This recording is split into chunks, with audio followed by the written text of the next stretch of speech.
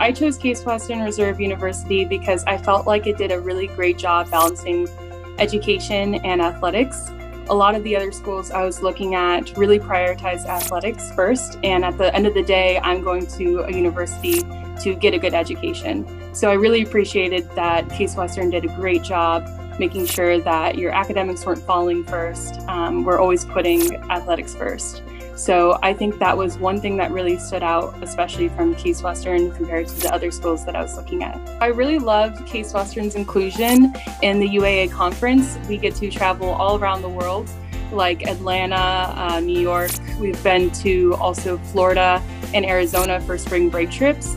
And so traveling is a really big deal to me. I love getting to see new places, and getting to see these new places with your friends is just a great experience. And when you're going to airports and going to these new cities, you're getting to eat food free and like do some amazing sightseeing. So that's something that really stood out to me, stood Case Western out to me from the other universities.